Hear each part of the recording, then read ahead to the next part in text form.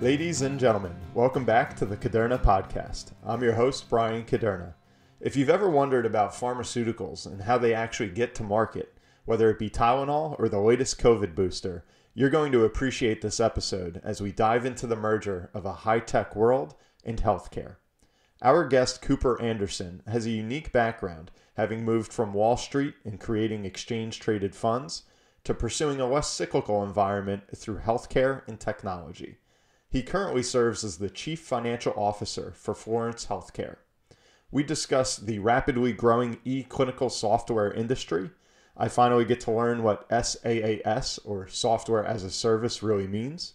And we cover everything from COVID vaccines to how Big Pharma actually creates a breakthrough drug and the process to bring it to market. Cooper shares the business behind testing new drugs and how hospitals, doctors, and pharma companies innovate, collaborate, and operate together. So without further ado, here's Cooper Anderson. Is going to require work and time and sweat and toil. If money wasn't an issue, what would I be doing? Don't worry about it. You'll figure it out. Change is the only constant. The Caderna Podcast. Cooper, thanks for coming on the show. Oh, my pleasure. Happy to be here. Yeah, thank you very much. So this was quite a background, and as I go through this intro here, and you hear about SaaS, I don't know if that's pronounced SaaS or if it just goes by the acronym, but what exactly is that? Can you kind of clue in our listeners a little bit? Yeah, I always just call it SaaS, like just say that because there's two A's there in a row, but I've heard it pronounced a few different ways. It really is. It is sort of software in the cloud that we all sort of know and probably don't think twice about today. You know, the first SaaS company, you know, is arguably either Concur or Salesforce.com, and they were launched in the late 90s. Prior to that, and that was really a function of internet bandwidth speeds reaching sufficient level for a majority of the population to be able to actually access software applications just on your computer through your browser. And all of us remember above a certain age that software used to be delivered in the form of typically a CD-ROM that you would get in the mail or you'd buy from a computer store. And you would buy sort of what's called a perpetual license, effectively buying that license indefinitely when you purchase that CD-ROM. And that was basically all of software up until, again, like about 1998 or so, 1999. And those first two companies started to put this software application on their own servers and allow you to then access that through your browser. And that's what we all sort of know and sort of don't even think twice about today is that, you log into, say, QuickBooks or any app online, you're typically doing it through a browser, and what's called perpetual software or CD-ROMs really don't exist anymore. And it created sort of a revolution in software, not only from the user experience standpoint, but also from the finance standpoint. From the user experience standpoint, you now have this software that's always up to date. You never have to do upgrades. Like when, again, back in the world of CD-ROM, you had to actually go and, typically buy another CD-ROM to upgrade your version to whatever the newest Windows or Excel was. Today, all that's done automatically. It's already the newest up to date. So it was a much more seamless experience for the user, and you don't have to download some heavy memory clogging application on your computer. But from the finance side, it had profound impacts because the license changed from being this one-off purchase that you bought your software through to a recurring purchase. So think of it as almost a magazine subscription. And that was big because now you have this sort of annuitized revenue stream into the future. And it really changed the valuations of software companies because Wall Street looked at this as we don't just have this one-off purchase where a purchaser can be one and done for years, maybe forever if they don't ever upgrade it, to a consistent, dependable, predictable revenue stream that goes out ad infinitum into the future. And that, resulted in valuations steadily going higher for many or most, the whole software industry, really, starting in the early 2000s as Wall Street started to get their head around this new economic model. Wow. So it's kind of almost like the subscription model that we're used to with Netflix or Disney Plus, but applied to pretty much any software.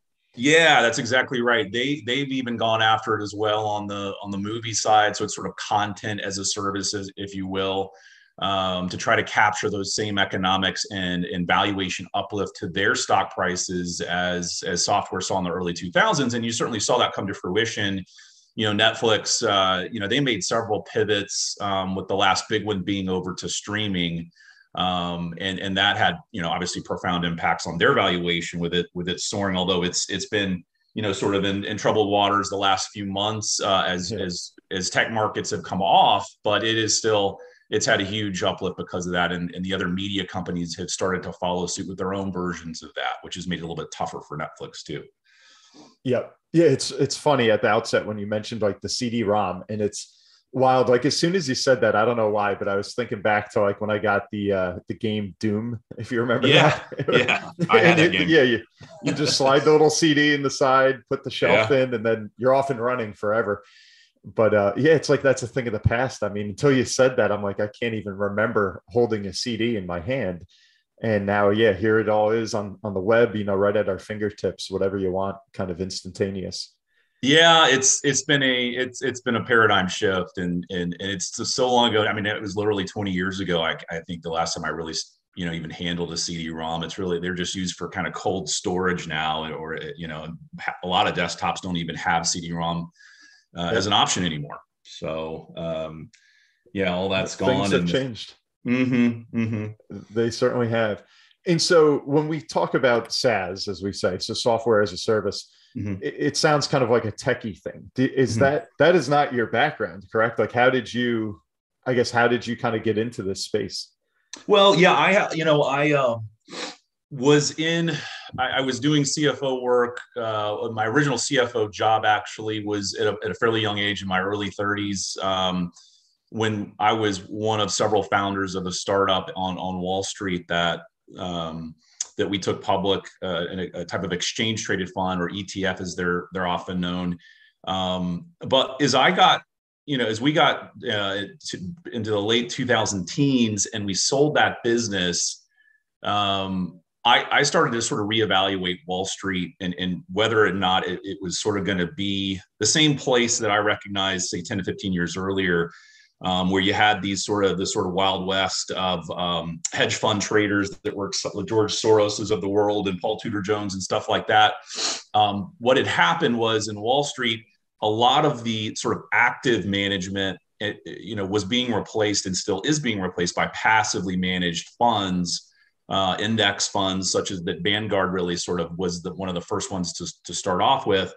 And so the actively managed side, which was what I was always thought was kind of the fun part of it, was, the trading side of Wall Street, became a lot thinner and kind of started to get crowded out by the movement, at least in the US, towards passively managed funds. So I had an option in my career to continue on the path of, once we sold our ETF business, to continue running other ETF businesses for other large asset management companies, or pivot to another area of finance. And I had always loved technology, was interested in data science, and had followed the software industry just, from my perch up in Wall Street, and was attracted to software for a couple of reasons at that point, and thought that might be a cool pivot. Software, first of all, the cultures are drastically different than Wall Street, and Wall Street has relaxed some of the stuff. But I mean, when I started, we had to wear a suit every day.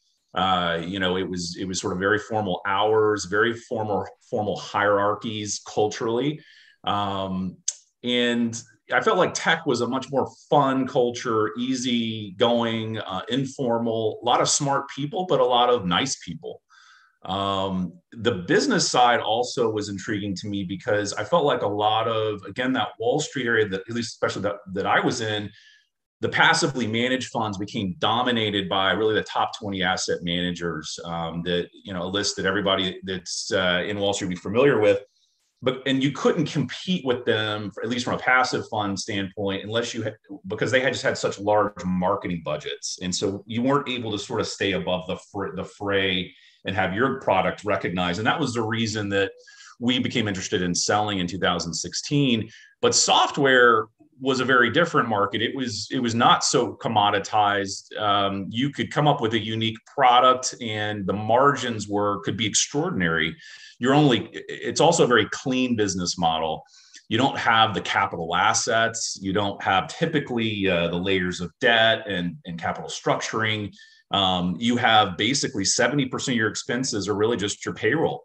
And the other 30% are sort of non-payroll stuff like, other software tools your developers are using and rent and things like that. So it's a clean, simple business model with high margins, with a very high growth rate across the industry. And if you could find an area of it that was early stage where there was still digitization in an industry, the growth rates were really exciting well into the future.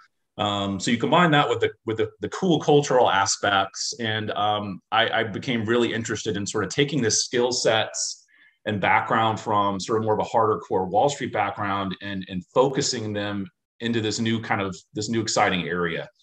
And yeah, so that's when I started to make that pivot. Gotcha. And now, was this when you left to Greenhaven? So what I did, 2017. What I did was, I was real familiar with fairly complex businesses, very exotic derivatives and financial instruments. But I wanted to spend a few years really sharpening my blade around how to get the different metrics that software uses from a financial standpoint, from a performance, from a productivity standpoint, how to model those businesses right. So I started doing CFO consulting through a group in Atlanta called Acuity, and I'm still good friends with the owners there.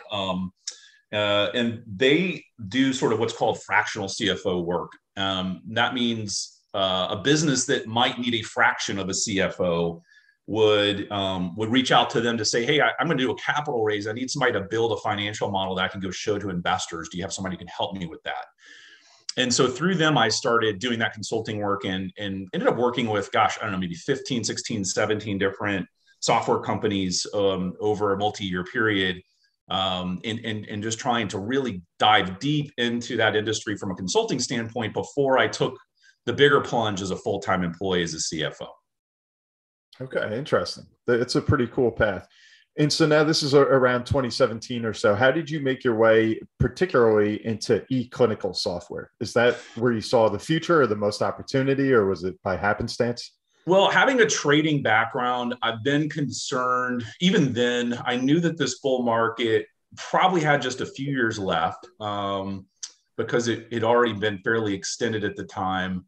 And I was interested in an area of software that wouldn't be, so I was interested in an area of software that wouldn't be cyclically exposed or vulnerable.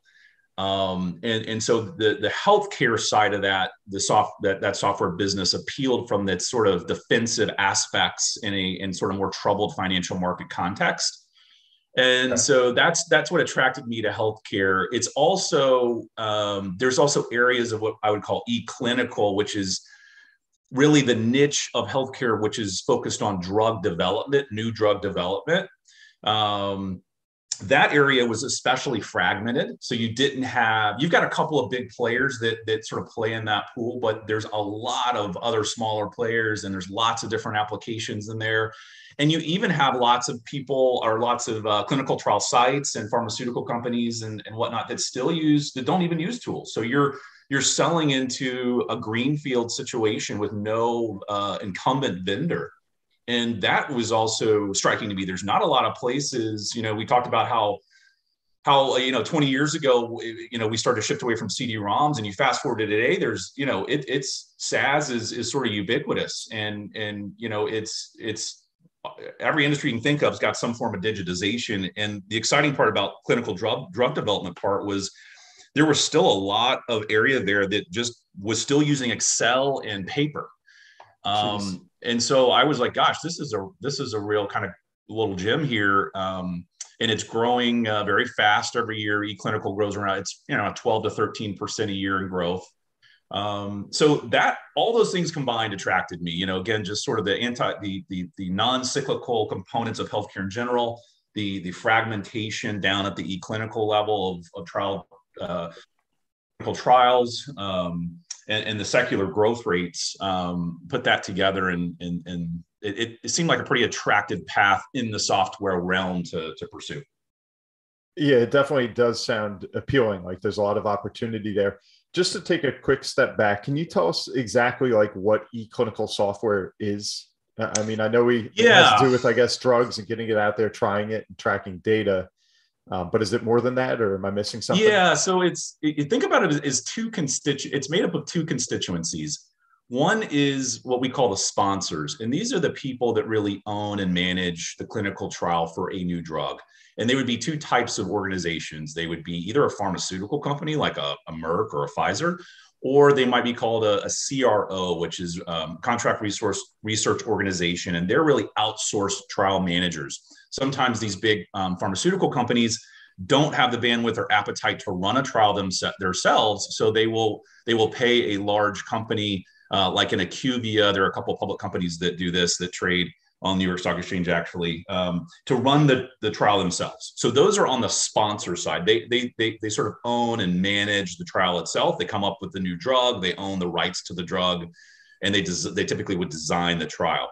The second constituency is the actual physical trial sites where these drugs are, tried out, in a clinical context through patients, through subjects, and these would be hospital systems, university centers, cancer centers, medical centers, even smaller offices of doctors and stuff like that. And so they are the ones that actually having the patients come in and try this new either drug or device or diagnostic system. Those are the two constituencies. And there's really, in the early, I guess, 2000 teens, there were certainly some big software vendors, but they started to come in and really target those big checks at the sponsor level, because those guys can write the big multi-million-dollar checks. And what our sort of co-founders noticed in 2014, 15, when Florence was founded, was there was very little attention paid to the clinical trial sites. And a couple different reasons for that, but one of them was that they're smaller checks, and they're still a fairly difficult sale to grind out, because they've got lots of data privacy agreements and things like that to ensure that patient data is protected through the use of these software tools. But there wasn't a lot of tools, especially on the sort of workflow side and content storage side of all these regulatory documents on the site side. And so the idea for Florence was really to start to focus, to stand out and be unique, and develop a product that really caters to those clinical trial sites. And so that's where we started with an initial product that stores documents, regulatory documents and other types of documents that the clinical trial site would send to the sponsor, who would then submit as part of the drug application. And this product has customized workflows. It allows you to go audit the trail for different documents. It allows e-signatures, and it does all this in an FDA compliant way. And so we grinded it out there for several years and started to accumulate more and more clinical trial sites in the US and globally. And at some point, I think it was around 2019 or so, we started to get inquiries from some of these sponsors who said, gosh, I'm running a trial for a new drug here, and I'm just noticing I'm noticing a lot of our trial sites are using your software. Who are you guys? And is there any way you could create a product that we could use to look through sort of a portal and see all the documents in all of our sites at once? And we said, oh, that's a great idea. Sure, we'd love to develop that. And so that was sort of the genesis of our first product that catered towards that big sponsor market. And just pushing forward a little further, when COVID hit in, early 2020, that's when that product really accelerated. And we sort of had our big moment in 2020 when we worked with Pfizer on their sort of now famous vaccine, Okay. with that product, and they used our product to push out across their sites to store data around that vaccine. And Okay. And that just to interrupt there, just to clarify one thing, Cooper. So what exactly is some of the process? I think that might help us kind of wrap our head around it when a Pfizer or one of these giants out there says, "Hey, we've got a vaccine or we've got a product that we think is ready to go to market."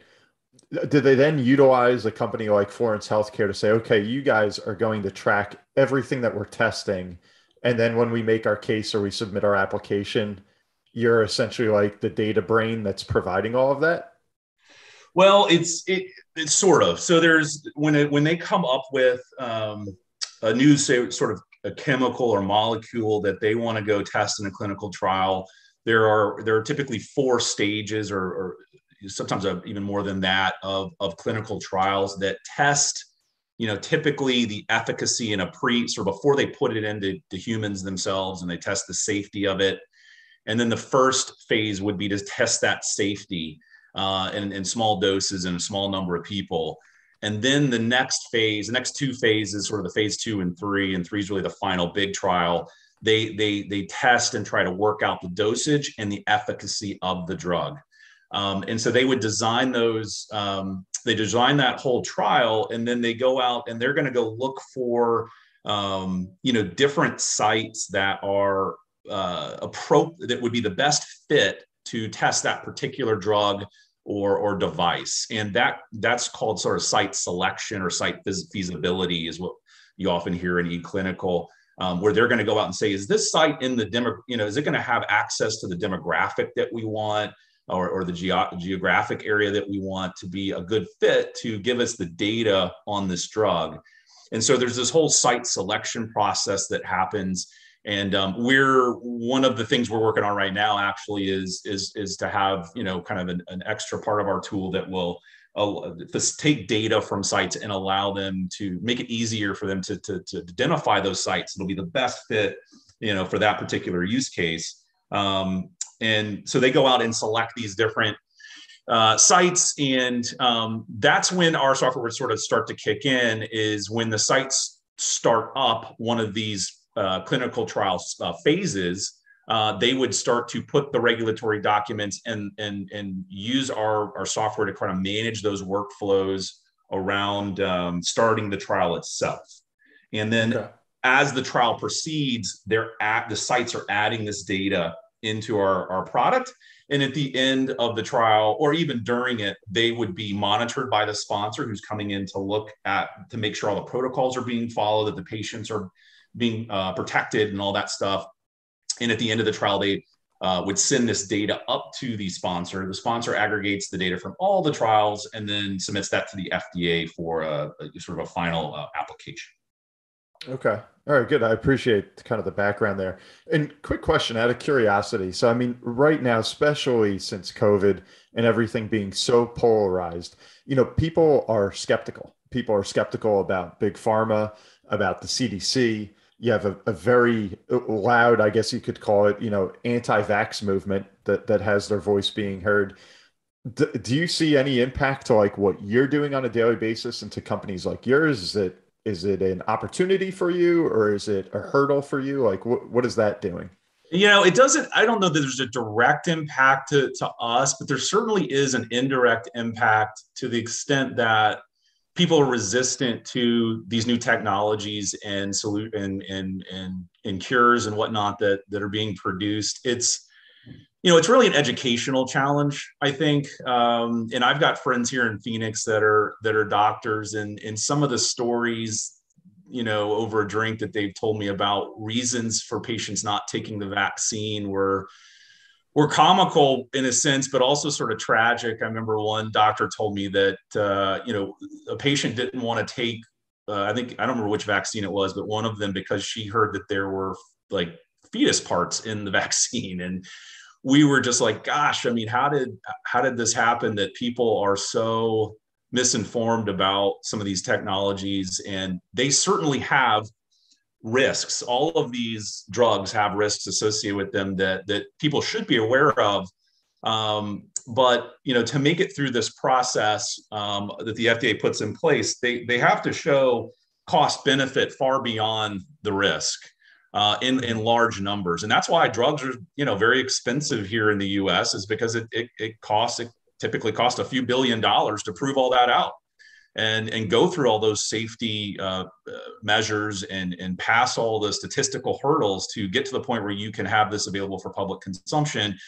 And occasionally you'll have a drug that comes through that still has some problems that you find out after the fact. But, the majority of times it seems that, that cost benefit is looked at very closely by not only the sponsor, because they don't want the liability, but also the FDA, to make sure that the people aren't hurt and that the population is an overall benefits. But yeah, I think at the end of the day, it's an educational challenge for us, for the whole industry, and getting people comfortable. These are complex, now with the stage of medicine. I mean, especially as you get in genomically targeted medicines, it's very complicated science. And I think that complexity, in that context of complexity, people will often create narratives that, just really aren't true, because they don't want to take the time to learn the science. And I don't necessarily blame them, because it is complex stuff. But for us, it's really an educational challenge that I think the whole industry is still trying to get their head around how to be proactive and in front of. Yeah, it's such a tricky topic, because I feel like it's become so anecdotal, where people feel like they are educating themselves, but then where they're getting that education from, they can question, whether it's people saying it's dangerous or people saying it's a cure-all. It's like, well, show me the proof, and then they can debate the proof. It gets so crazy. I think one of the things, and kind of a segue here, that people freaked out so much about with COVID is, it's like we knew when COVID arrived here in the States, and then we knew when we had an approved vaccine, and it was like, how the hell did that happen so quick? Yeah. But it seemed like just the people, the public, were like test subjects. And I know that's what everybody initially was kind of afraid of, like, well, you guys take it first, and then I'll think about it. Was your company, was Florence Healthcare kind of like all hands on deck, like all these big sponsors, you call them all the big development companies, Moderna, Pfizer, like all these guys, did they need you like times 1,000 during that period? Yeah. So the big need for us was really around if I had to put one thing at the top of the list, would be the ability to monitor these clinical trials during the worst part of COVID, call it summer of 2020 or spring of 2020, when these hospital systems were danger zones for people to physically go in.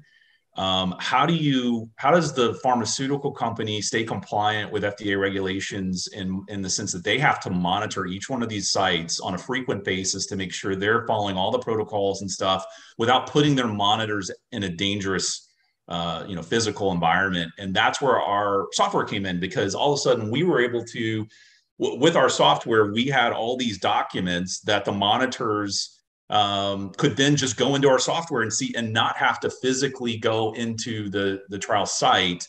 And it's called remote monitoring. So that was the big enabler that they quickly sort of turned to us to want to put into place. There's always been a secular trend, and really this is, again, across any industry, towards digitization because of the efficiencies it brings. I mean, you can imagine, for a trial monitor to not have to take an airplane and go stay in a hotel and drive a car and rent a car to go to all these hospitals, there's savings there. And so that benefit sort of has always spoke for itself. And that was sort of the secular tailwind. But now you had like a real physical safety issue with COVID for these folks to go in and, into physically be in the hospital site. So that was really the accelerant for us. I would say the number one accelerant to get the sponsor side really excited about having our product across a number of sites, so that they could now monitor more trial sites with the same number of monitors in a lower risk way. So that was sort of the game changer for us on that side of the business. And now that business has started to become a really significant part of our overall revenue stream, which we're excited about.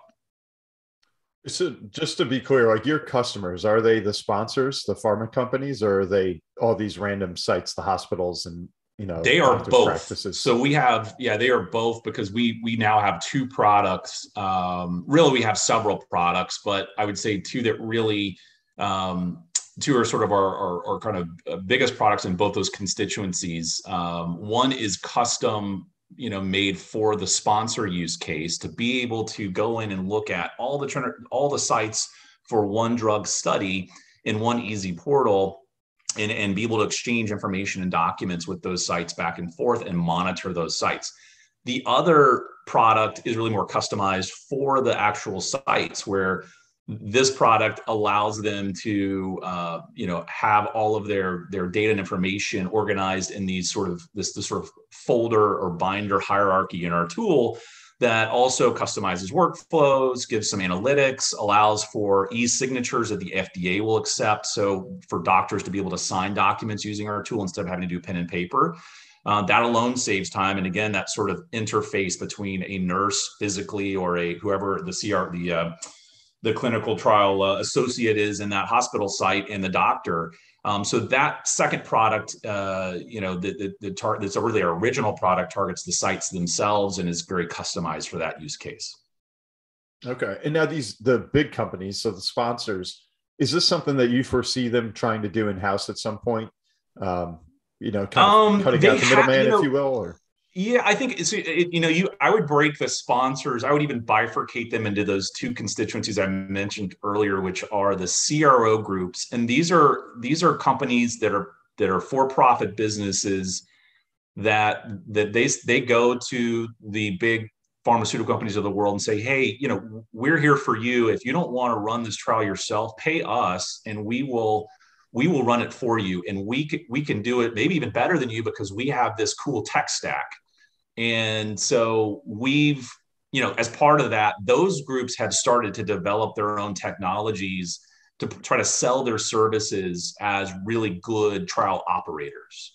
And so that's a different sell for us in a sense, to say, hey, you should include our product as part of your tech stack because we think it'll give you a competitive edge when you're marketing your ability to run trials versus other folks in the CRO business. On the pharmaceutical side, they're certainly very interested in running the best, the most efficient trials possible and using the best technology, but their biggest focus is more on the molecule and the drug itself. And so they're still interested in it. It's just a bit of a different sell to them than it is the CRO side. And you haven't seen necessarily the in-house technology development on the big pharmaceutical side for trial development as you have on that CRO side, which would make sense because those guys are out trying to sell themselves and saying, hey, we're the best operators and our tech stack is part of what makes it so. Okay. And now it seems like the sky's the limit. There's just endless vaccines being made, new medical devices, et cetera. And we mentioned, like in your intro here, Florence has been literally doubling every year for a number of years now. Mm-hmm. Like, what do you see as, I guess, a threat to this industry in the future or to you guys? Is it competition, regulation, or are you guys just like on cruise control right now? Well, I think the regulation, we try to look at it is a positive thing. It's certainly a moat around eClinical because there's this body of regulations that the FDA has created around the use of software in clinical trials to store data that we have so far successfully navigated, and we also sometimes help our clients navigate it. So it could almost be its own moat to keep other startups from messing with the space. I would say and then the next sort of phase of the industry is probably towards data, if I had to guess, and I'm certainly not a subject matter expert. I would defer to some of our folks internally for that, but I think data continues to be a big deal. Being able to take all the different user activity, the different interfaces and interactions with the trial between the different parties that are involved, and taking that and translating that into analytics and insights to make trials run better is a big deal. And so I think there's a path there to it's all about sort of providing an edge, as we used to say in Wall Street when we were trading, providing that edge to the trial operator through data. Probably the other big piece is demographics. There's a lot of The majority of the clinical trial sites are in heavily populated areas, and they're also sort of demographically skewed and not as diverse as they could be. And a lot of the drugs today have different effects in different gene pools. And so that's another big focus, is how do you kind of improve diversity in trials? Those would be two of the sort of the top things that come to mind in terms of how to provide an edge maybe in the future to clinical trial operations and make them more efficient and more effective. So I think the FDA has generally been very accommodated to our industry, and they're wanting to for us to in the industry to create the best drugs and safest drugs, most effective drugs as possible, but do it in a safe way. And again, I think we've used that as an enabler. The competition side would be probably the only other piece, as you mentioned. There are a couple of big incumbents there, but there's still a lot of room for innovation, and we're very nimble. We have smart people, and we can move very quickly to pivot around shifts in the industry or to come up with new products. And I think that's maybe an advantage we have over some of those bigger companies, which can move slower. The other thing I would say is a lot of these guys, despite our success, are still very focused, especially the big software companies, on the pharmaceutical companies. And so a lot of times they'll come out with products that do really well in that pharmaceutical space, but the sites, they haven't really consulted the sites about it. And the physical trial sites have to use that product. And they'll run into adoption problems because they don't do that sort of check first and develop these products with the site first mentality. And that's, I think, another sort of edge of us. We've always thought of ourselves as the champion of the clinical trial sites. And so we kind of come at things from that direction and try to create things that we know that sites will love, that will make their day easier. And if we do that, then and the sites love it, we know the pharmaceutical companies will love it too. Gotcha. Okay. So as we're going through all this is really interesting information, but it seems like it's a pretty wide-ranging conversation that you touch on a lot of different areas of the industry, of what you guys are doing, the products that you're building. I know your title is CFO, but it sounds like you wear a few different hats here, or at least you get exposure to a lot of kind of new technology. Do you get, like in your role, do you step kind of out of that lane a lot, or is this just things that you kind of hear on the periphery of what's going on? Yeah, I think there's been a shift in the whole role of CFO, concurrent with the whole SaaS timeline, more or less, too, where I think, 20 years ago, 15 years ago, CFOs were really sort of stuck in sort of that finance and accounting silo.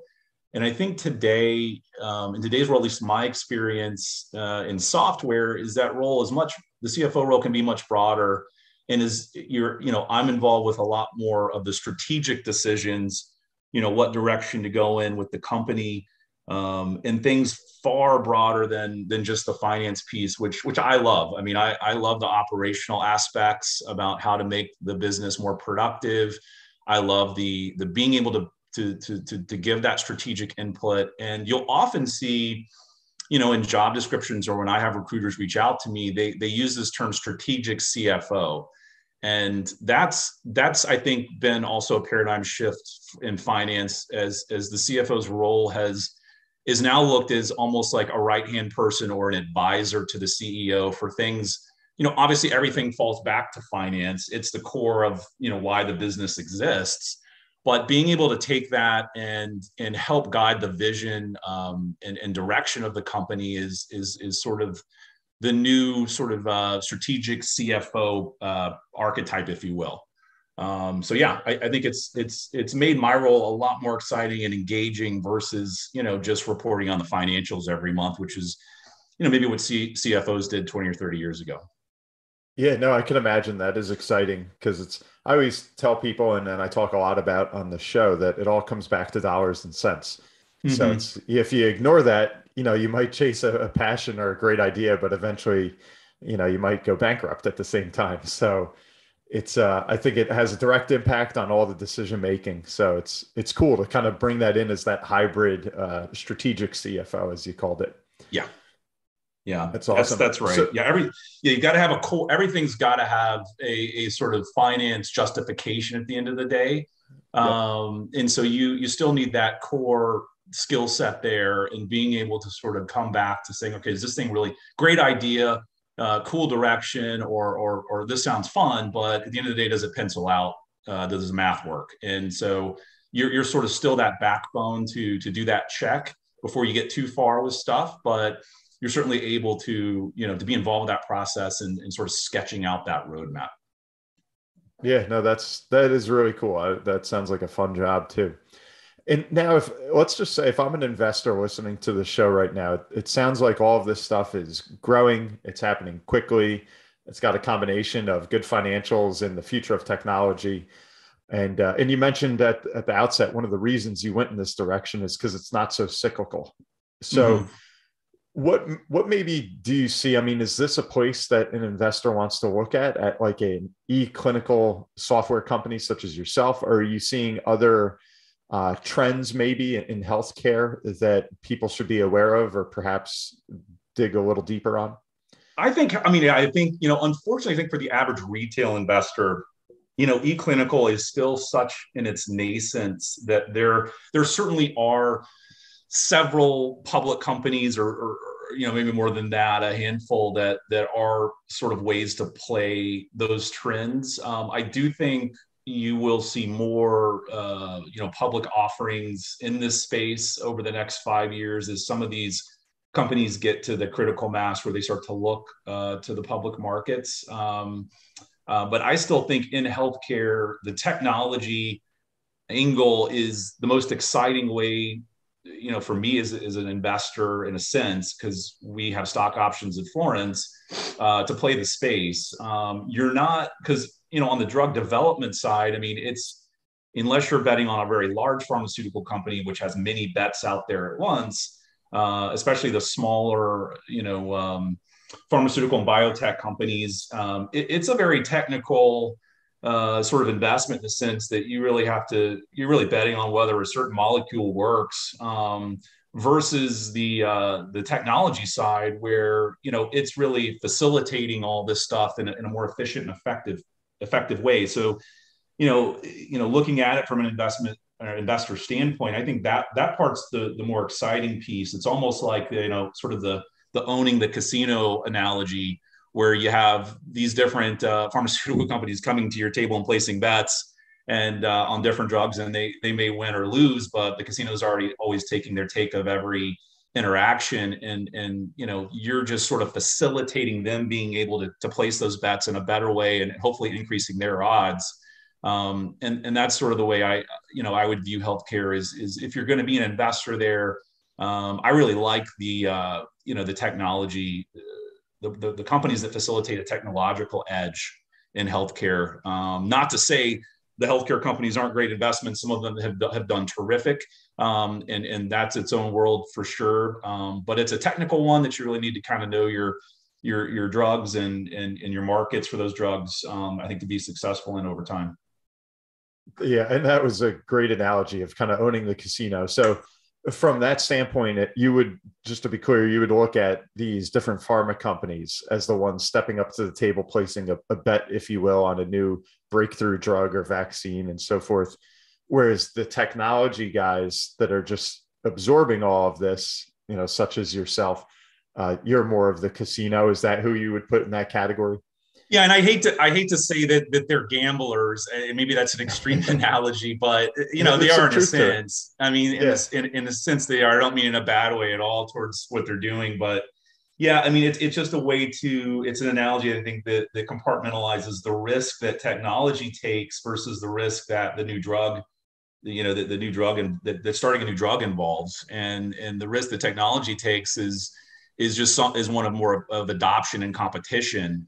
Whereas, drug development is a much more complicated risk to get your head around about whether a molecule will be, effective, whether it will be safe, can it make it through 4 clinical stages of of testing, and then is it going to be better than what's already out there? There's a lot of uncertainties, and that's where again the risk reward can be huge. If you do find one of those biotech companies and you think it can work and it pays off, I mean, you can make 100 to 1 on your money. But then there's the other, all the other 99 situations where it doesn't pay off and the drug doesn't make it through, and most drugs do fail. And that's probably a good thing, because you don't want to have drugs that aren't effective or aren't safe out there. But it also makes the betting odds as an investor, a bit more challenging to hit a big one on. Yep. And along those lines, just to kind of compare the two sides, I know you hear so much talk about patents, with pharma companies or with new medications and things, that they make this tremendous investment in time and assets to hopefully hit that home run and come out with a new drug that does so much good. So on your side, as you develop a certain process or a technology that can do all the things you've explained to date, do you guys have patents on this, or is it something that a competitor can kind of spend some money, get in there, get compliant with the FDA and all those regulations, and then boom, tomorrow you've got yourself a new competitor? Oh, for sure. Yeah, we definitely, try to get anything that we can patented and get intellectual, property protection around what we do. And that can certainly offer some protection. But it's, just like any of these industries in SaaS or software, there are, people can do variations of what you do or add wrinkles to it and maybe circumvent some of that. So the key is, not to stand still. And that's the challenge. And also the thing that makes this industry fun to be an employee in is that you have to constantly innovate to keep the width of that moat wide enough to maintain or gain market share.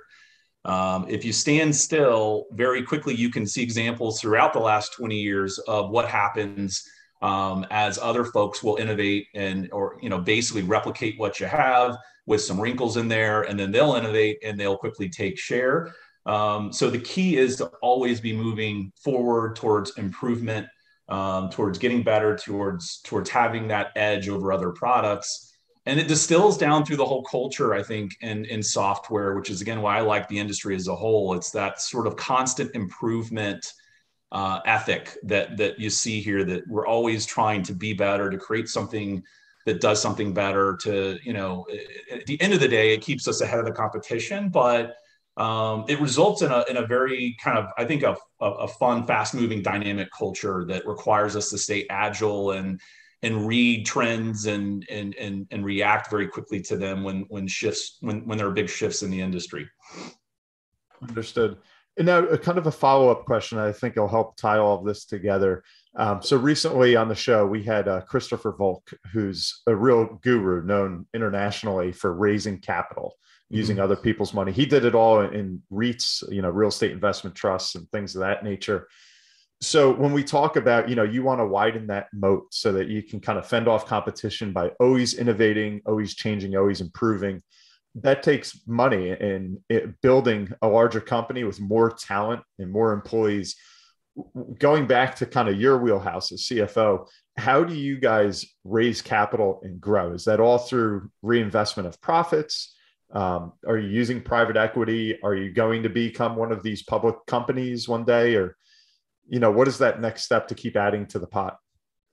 Yeah, it's the other thing that's cool about software is we're valued, at least today, and valuation metrics can change over time in industries, but software is typically valued off of revenue and revenue growth. So that contrasts, starkly, I think, to what a lot of people learn in business school, which is, that companies are valued off of profits and, say, free cash flow generation.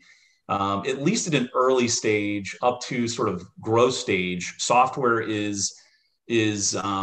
software companies are valued on that top line. And so, what we call price to sales ratios. And you can see that in some of the public markets too, for instance, like a Salesforce and whatnot, often referred to in price to sales versus price to earnings. So you're looking at ways to always keep that revenue growth rate high, And you want that, not only that growth rate to be high, but you want that the composition of the revenue to be what I call quality, meaning it has the maximum amount of that recurring revenue stream, that license stream that we talked about earlier, that sort of annuitized, subscription revenue as possible. And so that's sort of the top filter for new projects and whatnot. And also how we frame our investment case to other investors when we're wanting to raise. We just did our Series C, and so yes, as you move up to Series C and D, you start to move from what are called venture capital investors to more private equity investors. And there's sort of differing definitions of what those two different fund investors look for and typically invest in. But we're sort of moving now towards the stage, especially with the Series C, where we're starting to move towards bigger private equity investment companies that would take us to that next stage of growth and revenue, and always start to reassess what's the best path to continue that. Is it to go to public markets where we get the best valuation multiple there? Is it to even go to another person or another group in the same industry and look to see if there's a strategic investor, or is it to stay with private equity? And that's a complicated decision, but at Series C, that's sort of where we're at. We've started to move to more of that private equity group, those bigger investment funds that work with more mature companies. And then from here, you could go any one of those three directions: strategic, private equity, or potentially public markets if it made sense. Got it. Yeah. So it sounds like you have options. Yeah. That's great.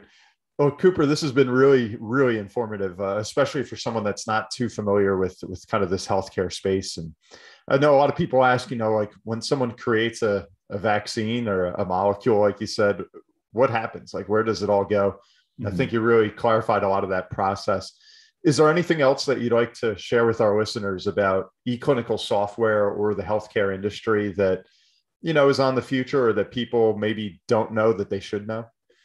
Well, I think again, it's to me, the most exciting thing is the data. And I actually, during COVID, got a post-grad cert in data science to really understand it and be able to be conversant when we get to that stage. But I think the future will be, running these trials more effectively using data and using that not only for running the trials themselves to make them the most efficient and quicker and less expensive for pharmaceutical companies, but also to include the most people in a very wide spectrum of demographic in there, so that we get the best, the drugs tested in the best way possible. So to me, that's kind of a fun path, not only for the industry, but also for humans in general, to the extent that we can get, better technology out to folks to cure things in a faster and less expensive way. No, that's great. Maybe the last question I have here, if you don't mind. Sure. As you talk, there's so many things that come to mind here. Like when we say data, I could go on about data security and things I'm sure folks are concerned about in that regard. But bringing it back to, I think, the elephant in the room, which is some of the skepticism that people have for the industry right now. Mm-hmm. When you guys collect all of this data and you provide it to your customers, is there wiggle room there for them to essentially kind of massage the data or the results to put it in a more positive light? Because nobody wants to hear that, you've compiled data that is negative, that is going against their case. I think that's something a lot of people kind of wonder, like, are we getting to see all the data, or do they cherry pick the data that fits their narrative and that's what we see? If you could maybe just kind of concisely, explain maybe how that's handled. Yeah, I mean, that, it's certainly a valid concern to bring up. And look, I mean, I think all of us in the industry, our clients and ourselves as well, have biases, towards our own products. And we're going to look to confirm those biases in certain cases that might, not give a full picture or the picture that people want to see. I think that's where, we would sort of lean on the FDA and what they've done to create the protocols and frameworks around trials to really kind of, force integrity into these trials, to make sure that all the data is included, the good and the bad, and that a fair, unbiased decision is made at the end of the day, that really the only bias is towards making sure people are safe, first and foremost, and secondly, making sure the drug does what it's supposed to do in a better way than what's out there today. So, I think today's era, it's tough because there's so much information now, and there's so much information from different sources, and I think people are, it's almost confusing and overwhelming, and it's easy for people to get sucked into, narratives and things, especially in social media, that just aren't right, or are coming from sources that it's hard to check and know if they're right, or you might think that they're biased. And I think it's healthy to be skeptical as a consumer of anything. And so I think healthy skepticism is a good thing for people. But when it goes to a certain point and you think everybody's out to get you, it becomes an unhealthy thing. So I think it's something, as within the drug industry, we would sort of continue to lean on the FDA to help us to stay on the right road there. But as a society, it's a much more complex, tougher issue that is hard to answer today. Where that ends up, and sort of how do you, as the average consumer of information, parse through what to believe and what not to believe. Yeah, no, I think that was well said. And it seems like the data, the information is certainly there. It's making sense of it and being able to understand what it's telling you. Mm-hmm. That's always the ultimate goal. Yeah. So, well, Cooper, thank you very much for coming on the show. It gave us a lot to think about, and I think we learned a lot today, especially for a novice in the space. So I really appreciate your time. My pleasure. Thanks for having me. Yeah, without a doubt. Well, everyone, thank you for tuning in to another episode of the Caderna podcast. Today, we just heard from Cooper Anderson, the CFO of Florence Healthcare. And keep on tuning in. If you have any questions, suggestions, recommendations, just reach out to us at thecadernapodcast@gmail.com, and we will see you next time. Take care.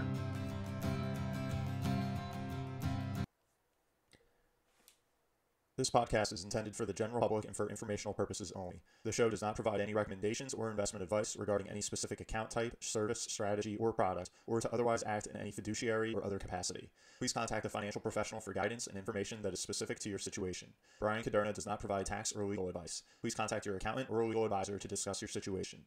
Guest speakers and their firms are not affiliated with or endorsed by Park Avenue Securities, Guardian, or Caderna Financial Team, and opinions stated are their own. All investments contain risk and may lose value. Past performance is not a guarantee of future results. References to specific securities, asset classes, and financial markets are for illustrative purposes only and do not constitute a solicitation, offer, or recommendation to purchase or sell a security.